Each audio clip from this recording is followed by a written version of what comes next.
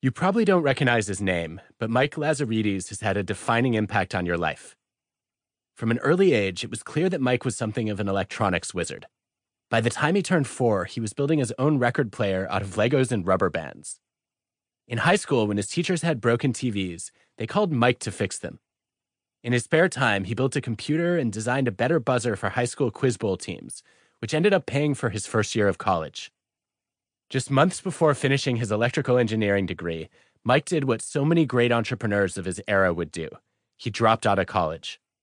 It was time for this son of immigrants to make his mark on the world. Mike's first success came when he patented a device for reading the barcodes on movie film, which was so useful in Hollywood that it won an Emmy and an Oscar for technical achievement. That was small potatoes compared to his next big invention, which made his firm the fastest-growing company on the planet.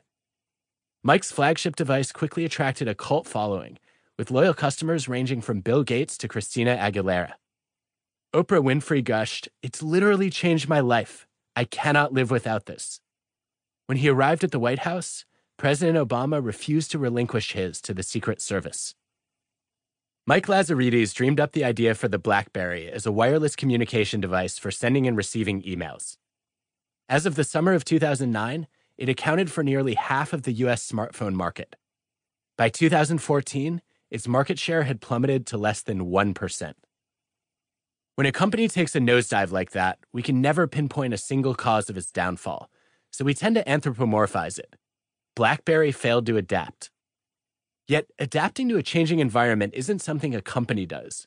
It's something people do in the multitude of decisions they make every day. As the co-founder, president, and co-CEO, Mike was in charge of all the technical and product decisions on the BlackBerry. Although his thinking may have been the spark that ignited the smartphone revolution, his struggles with rethinking ended up sucking the oxygen out of his company and virtually extinguishing his invention. Where did he go wrong? Most of us take pride in our knowledge and expertise, and in staying true to our beliefs and opinions. That makes sense in a stable world, where we get rewarded for having conviction in our ideas. The problem is that we live in a rapidly changing world, where we need to spend as much time rethinking as we do thinking. Rethinking is a skill set, but it's also a mindset. We already have many of the mental tools we need. We just have to remember to get them out of the shed and remove the rust. With advances in access to information and technology, knowledge isn't just increasing. It's increasing at an increasing rate. In 2011, you consumed about 5 times as much information per day as you would have just a quarter century earlier. As of 1950, it took about 50 years for knowledge in medicine to double. By 1980, medical knowledge was doubling every 7 years, and by 2010, it was doubling in half that time. The accelerating pace of change means that we need to question our beliefs more readily than ever before. This is not an easy task. As we sit with our beliefs, they tend to become more extreme and more entrenched. I mean, I'm still struggling to accept that Pluto may not be a planet. In education, after revelations in history and revolutions in science, it often takes years for a curriculum to be updated and textbooks to be revised. Researchers have recently discovered that we need to rethink widely accepted assumptions about subjects such as Cleopatra's roots. Her father was Greek, not Egyptian, and her mother's identity is unknown. The appearance of dinosaurs.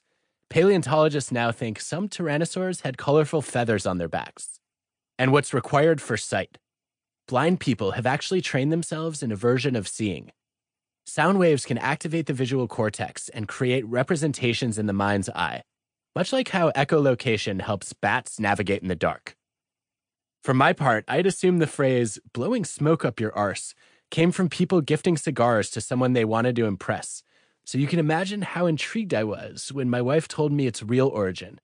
In the 1700s, it was common practice to revive drowning victims with tobacco enemas, literally blowing smoke up their behinds. Only later did they learn that it was toxic to the cardiac system. Vintage records, classic cars, and antique clocks might be valuable collectibles, but outdated facts are mental fossils that are best abandoned. We're swift to recognize when other people need to think again. We question the judgment of experts whenever we seek out a second opinion on a medical diagnosis. Unfortunately, when it comes to our own knowledge and opinions, we often favor feeling right over being right. In everyday life, we make many diagnoses of our own, ranging from whom we hire to whom we marry. We need to develop the habit of forming our own second opinions.